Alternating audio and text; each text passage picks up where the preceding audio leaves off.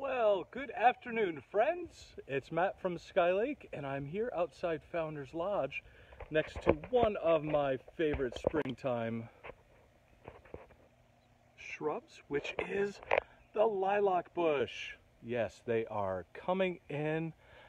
Haven't quite reached the super fragrance stage, but look at them. They are so beautiful. And soon they'll be really, really fragrant. And we'll see lots of bees buzzing around here and pollinating. And for about a week, we'll have a natural lilac scent as we walk between Riley and Founders. And we're going to walk along the bank here at Riley Lodge. We have a group in for the day, one of our spring 4th retreats. This one is for clergy. Next Thursday we have some laity friends coming, and this is one of our events that we've co-sponsored with Church in the Wild. And one of the things that I've loved about Church in the Wild, the new faith community, is that it encourages us to get out and explore creation. It's almost as if it's influenced by camp itself, which is great. So we're walking along this bank. We're just going to stop and look at some of these beautiful little wildflowers that adorn this bank, which the last few summers we've decided to kind of keep in its natural form, so we get to see some really great flowers. Here are some beautiful bluets. Love those. And we have some wild strawberries right over here. And these we may see produce fruit later on. But aren't those cute? And of course we have the dandelions. Dandelions are great indicators that you have a healthy lawn system and also making it healthier. So dandelions, let's come over here and look at one of our carpenter bee friends. Scared it off. So dandelions were very common in people's yards over the years. And then we decided we didn't like them. But we actually do like them because they help with adding nutrients to the soil. It helps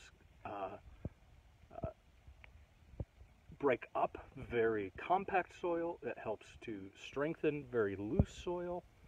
They have a lot of great aspects to them. They also are an edible flower, although I'm not going to eat one now. And if you are concerned about using lots of plastic straws, then you can find a dandelion, and it's still in bloom like this. You can pop off its head, pop it down here close to the base, and you get a natural straw that you can use. How cool is that? And if we come down here, we see a dandelion that has started to go to seed, and soon we'll start broadcasting its seeds all over. And I personally love the sight of dandelions. It's like a sign that we are in nature. So let's keep walking down here.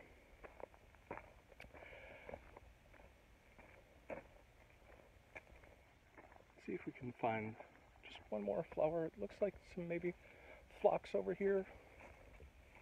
Look at these. Aren't they pretty?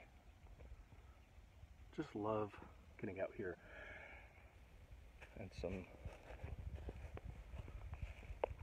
Natural violets. Ah. Well, thanks for coming along on this mini wildflower hike, friends. Hope to see you again soon. We'll be back with our next installment of our... Oh, we found some fauna as well. Look at that. Ah, hello, friend. You ready to go on an adventure with Frog and Toad? All right. So, join us. We still are accepting folks making reservations for this Saturday's volunteer work day. We have lots of great projects you can come help us out with, and we're still accepting registrations for summer camp, which is great. We're looking forward to being able to do camp again. And of course, if you are a layperson, there's still time to register for next Thursday's Spring 4th event. And hope you have a wonderful weekend. We'll see you again for our next mini hike on Tuesday. Until then, get outside, get wild, and enjoy God's creation. Bye, friends.